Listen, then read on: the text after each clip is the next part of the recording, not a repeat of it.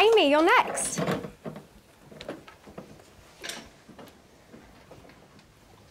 My presentation is about my dad. His name is Simon and his job is a farmer. He's had his job for 15 years now, and I think he's very good at it.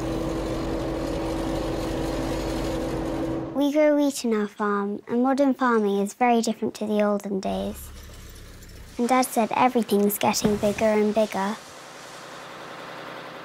Dad's teaching me about how all the machines work.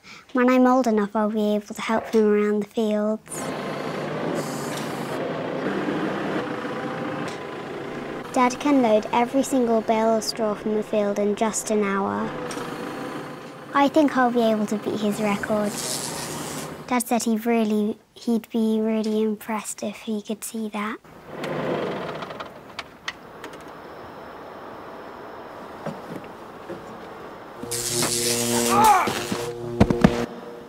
One day, I'll do Dad's job instead of him.